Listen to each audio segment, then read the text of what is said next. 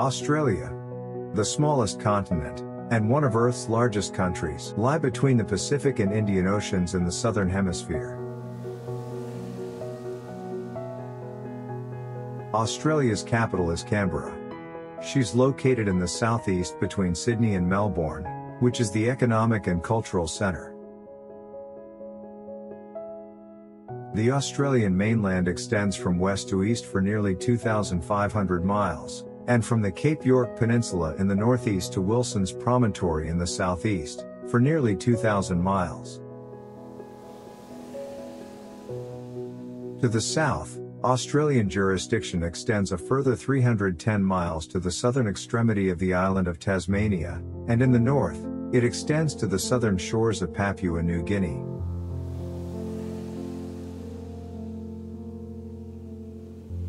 Australia is separated from Indonesia to the northwest by the Timor and Arafura Seas, from Papua New Guinea to the northeast by the Coral Sea and the Torres Strait, from the Coral Sea Islands territory by the Great Barrier Reef, from New Zealand to the southeast by the Tasman Sea, and from Antarctica in the far south by the Indian Ocean.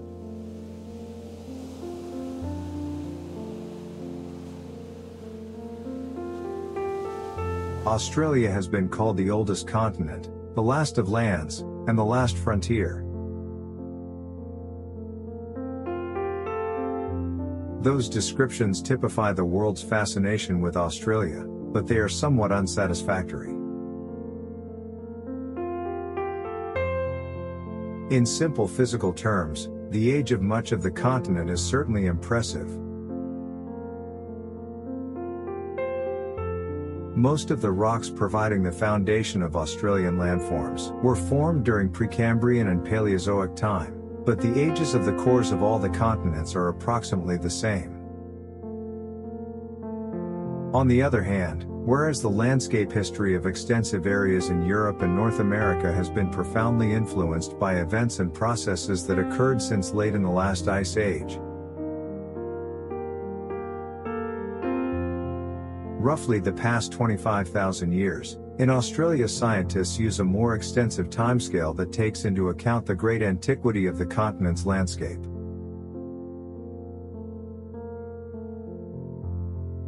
Australia is the last of lands only in the sense that it was the last continent, apart from Antarctica, to be explored by Europeans.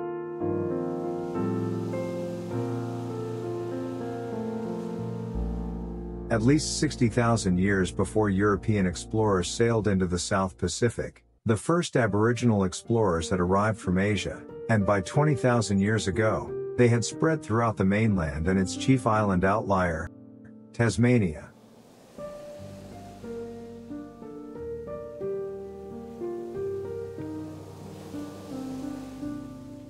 The most striking characteristics of the vast country are its global isolation, its low relief, and the aridity of its surface.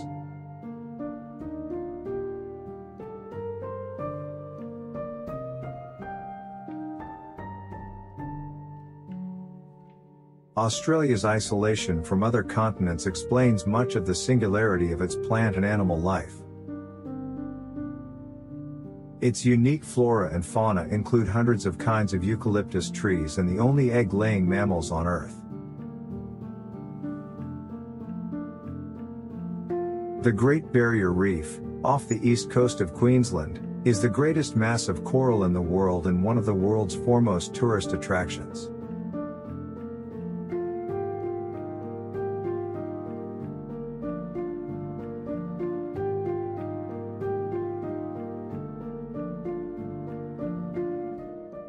The country's low relief results from the long and extensive erosive action of the forces of wind, rain, and the heat of the sun during the great periods of geologic time when the continental mass was elevated well above sea level.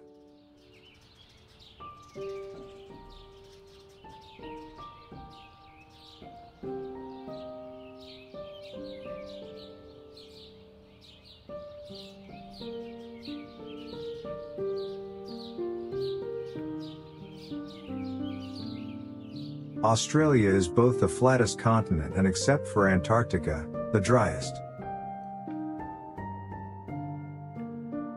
Seen from the air, its vast plains, sometimes the color of dried blood, more often tawny like a lion's skin, may seem to be one huge desert.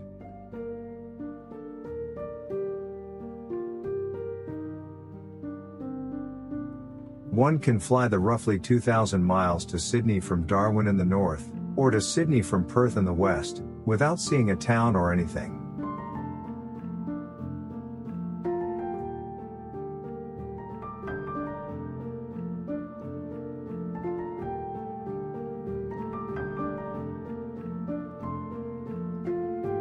A good deal of the Central Depression and Western Plateau is indeed desert. Yet, appearances can be deceptive.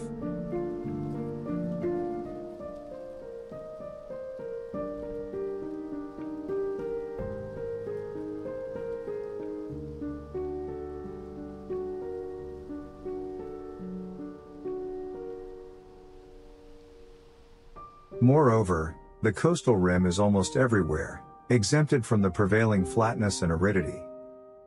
In particular, the East Coast, where European settlement began and where the majority of Australians now live, is topographically quite diverse and is comparatively well watered and fertile.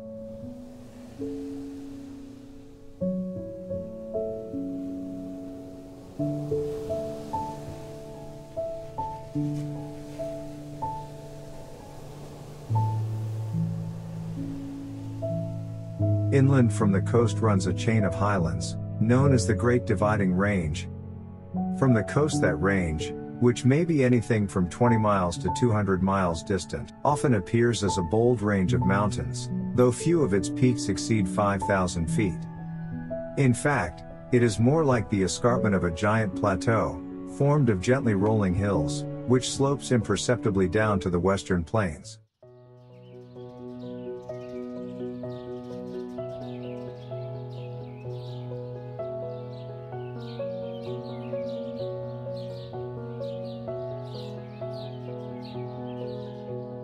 In such a huge continent, there are wide variations in landforms and climate.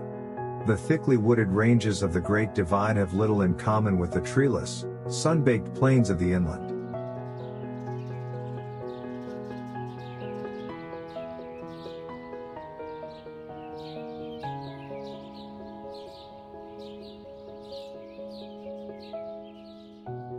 There is a vast difference between the red rocks and monumental hills of central Australia, and the tropical rainforests and sugar plantations of northern Queensland.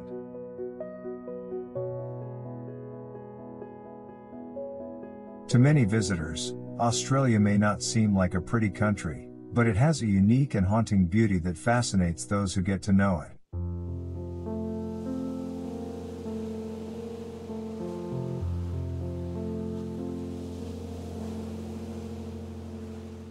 Australia is a land of vast plains. Only 6% of the island continent is above 2,000 feet in elevation. Its highest peak, Mount Kosciuszko, rises to only 7,310 feet.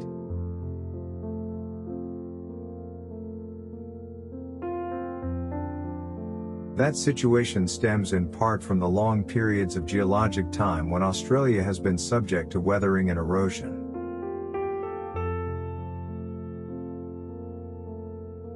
Patterns of faulting and folding in large measure control the distribution and attitude of rocks, which play a significant part in determining the shape of the land surface.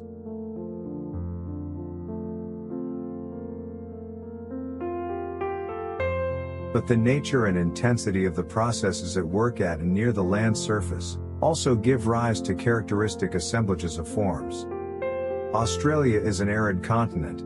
Fully 1/3 of its area is occupied by desert, another third is steppe or semi-desert, and only in the northeast, southeast, and southwest is adequate precipitation to support vegetation that significantly protects the land surface from weathering.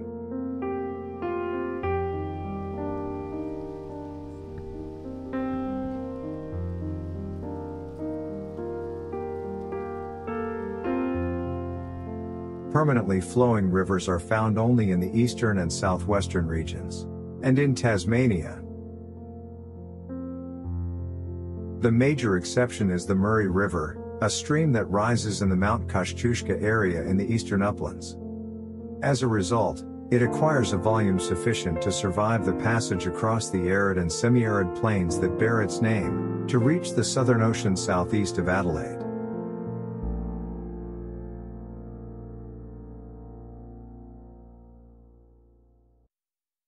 Many areas, notably the Nullarbor Plain, which is underlain by limestone, and the Sand Ridge Deserts, are without surface drainage, but there are underground streams.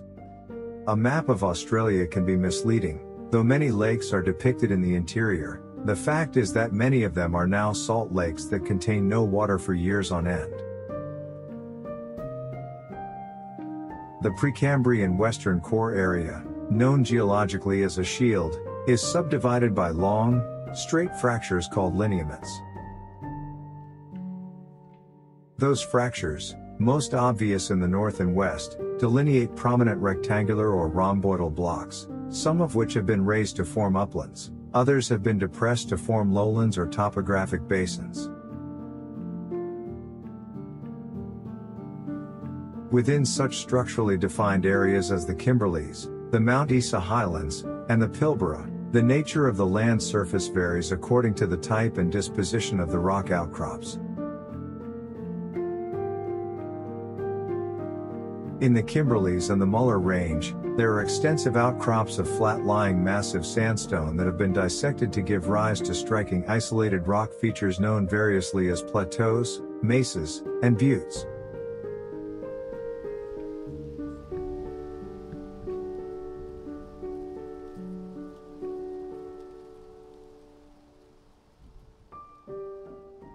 Under those circumstances, local joints and bedding planes in the rocks, combined with the permeable nature of the bedrock, control the local landforms.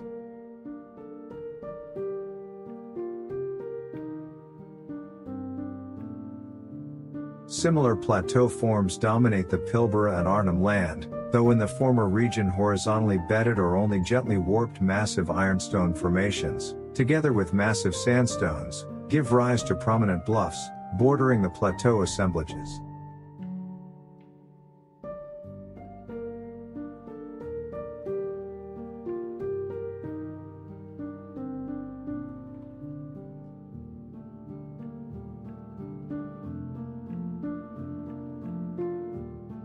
At the margins of the Kimberleys, and in the southern part of the Pilbara, dipping rock strata have been differentially eroded to form ridges and valleys. Such features are also extensively and well developed in the uplands of central Australia, in the Isa Highlands, and in the Stirling Range of the southwest.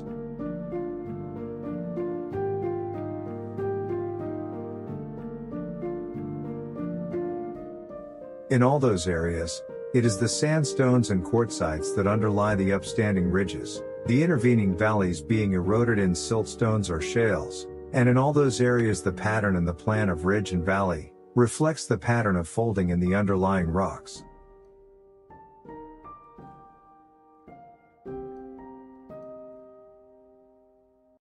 In the far southwest of the Shield, and especially in the northern areas, precipitation is sufficient to support considerable vegetation and is regular enough for streams to flow seasonally. There, the work of rivers in shaping the land surface is more obvious and widespread. The landscape consists essentially of valleys and intervening divides, the precise form of each depending on local structure. But in such areas, the rate of landscape change is more rapid than in the arid zones.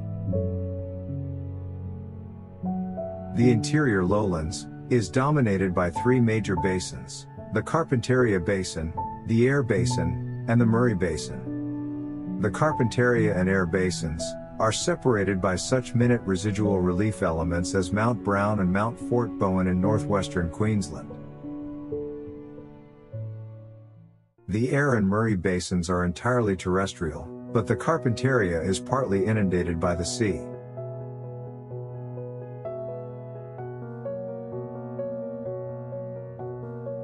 Her plains, occupying the basin of the same name, form a narrow lowland corridor between the Isa Highlands and the Innesley Uplands.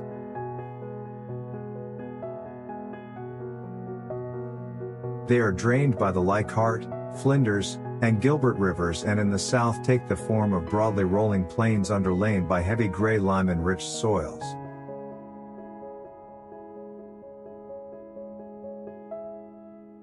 In the north, however, there are extensive flat depositional plains, some of them related to swamps from the Pleistocene epoch, some associated with the present floodplains of the braided river systems.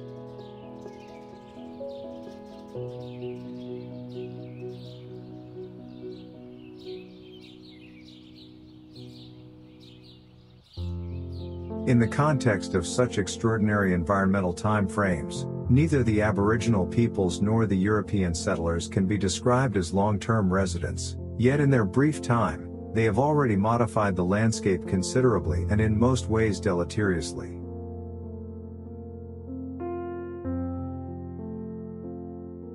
The Europeans in particular have been responsible for initially minor, but later significant and widespread, changes, notably considerable soil erosion.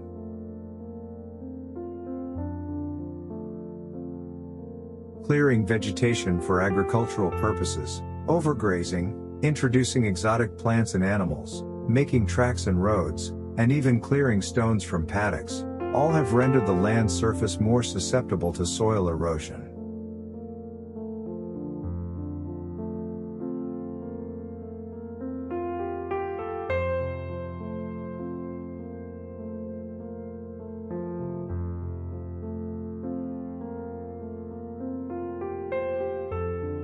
In general, the continental pattern of soils is closely related to climatic factors.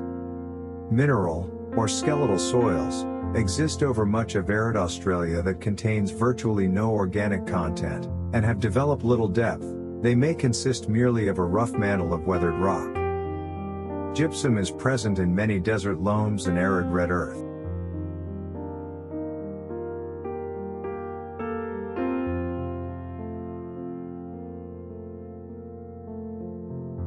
Australia is an arid continent. Over 2/3 of its landmass, precipitation per annum averages less than 20 inches, and over 1/3 of it is less than 10 inches. Little more than 1/10 of the continent receives more than 40 inches per year.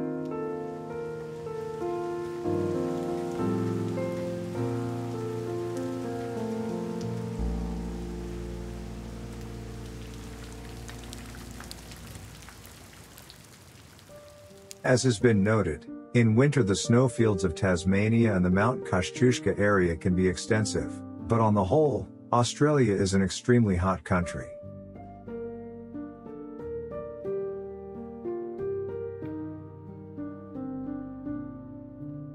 The principal features of Australia's climate stem from its position, shape, and size.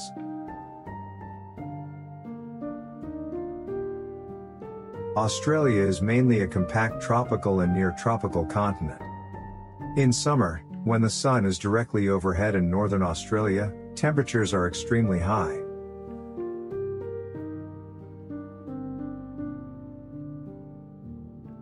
Heat waves are common, and though the highest amounts of solar radiation are received in northern South Australia, the highest temperatures and longest heat waves are recorded in the northwest of Western Australia.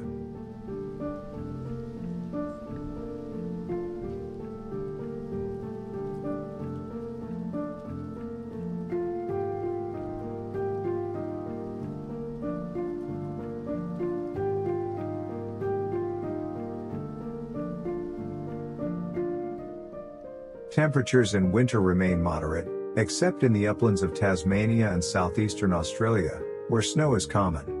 Night frosts are common in winter throughout southern Australia and in the interior.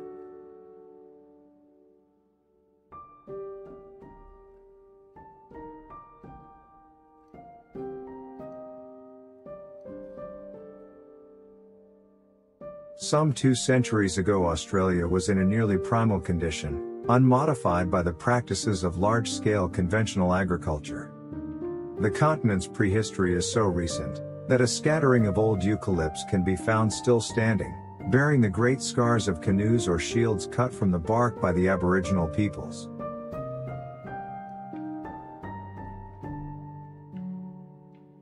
As nomadic hunters and gatherers without herds or crops, Aboriginal people burned much of Australia's native vegetation, both deliberately and haphazardly.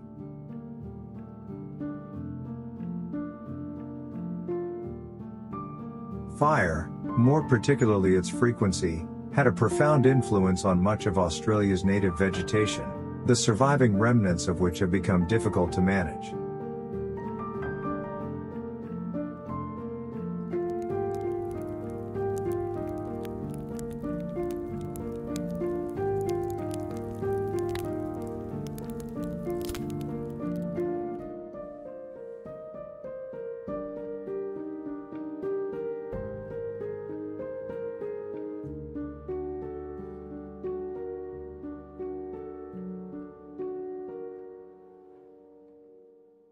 Since Europeans arrived on the continent, cataclysmic changes have been wrought in its biota.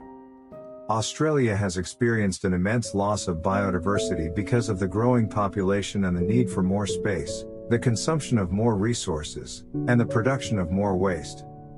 In the process, they affected the extinction of many native species, and through sheer decimation and reduction of habitat, pushed many more to the brink of extinction.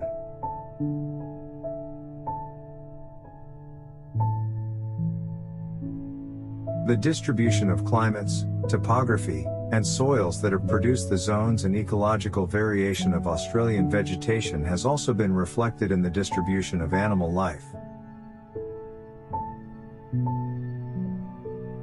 Australia probably has between 200,000 and 300,000 species, about 100,000 of which have been described.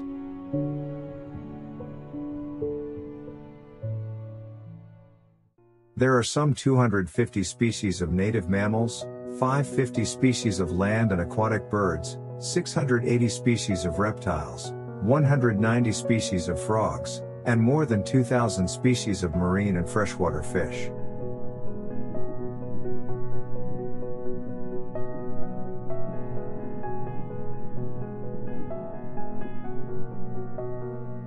In the varied environments of the tropical zone, species confined to the rainforests of the mountainous northeast include the tree kangaroo, and the gorgeous birdwing butterflies.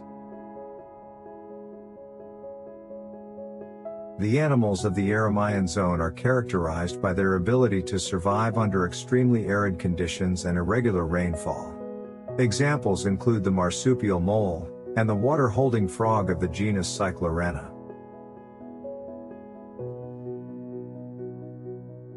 The fauna of the eucalyptus forests, and other habitats of the temperate zone, contains animals whose life cycles rely on regular winter rainfall. Many are highly adapted to the eucalyptus forests. The koala depends on the foliage of just a few species of forest eucalyptus. Australia has its share of potentially dangerous, as well as commercially useful animals. The large saltwater crocodile is known to eat humans. Of the many poisonous snakes, the most dangerous to humans are taipans, smooth snakes, tiger snakes, brown snakes, and death adders.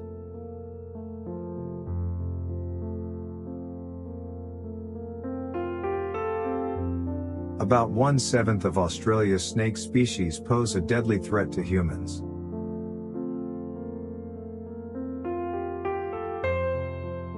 There are many poisonous spiders, the best known being the funnel web spider, and the redback. Both of those have caused human deaths, but only a minute proportion of Australia's spiders are dangerous.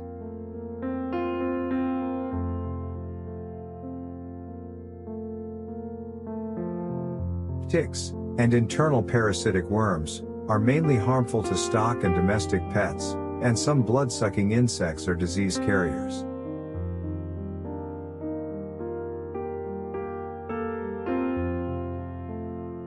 The larvae of the sheep blowfly Lucilia attack sheep, and cause losses worth millions of dollars to the wool industry.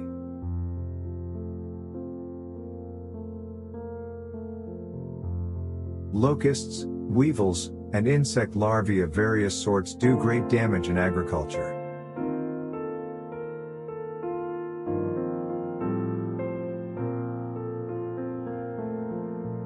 Most of Australia's soils are mediocre or poor by world standards. There are no extensive areas of rich, adaptable soils that compare to those of the great intensive farming regions of other sizable countries. Chemical deficiencies are particularly common, and it is often necessary to apply generous amounts of phosphate and traces of numerous other nutrients. With good reason, Australia is regularly described as the driest of the inhabited continents, and vast areas of the country are unsuitable for agricultural production.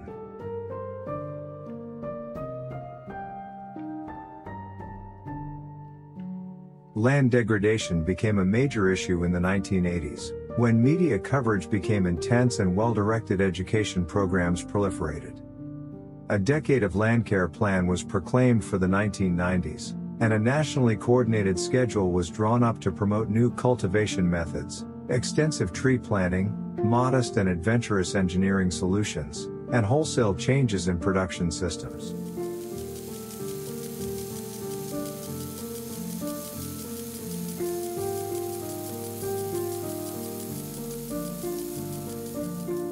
Australia is an important source of export cereals, meat, sugar, dairy produce, and fruit.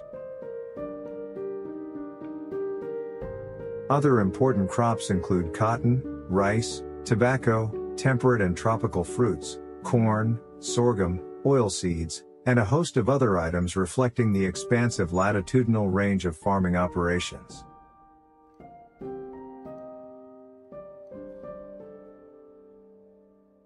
Winemaking for domestic and export markets is pursued in every state but is most significant in the southern parts of the country.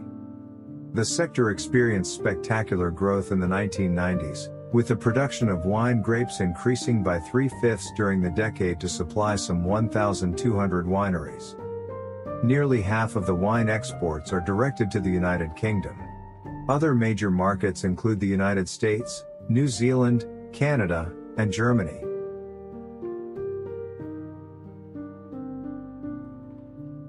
Thank you so much for watching this video. Please don't forget to give a like, share, and subscribe.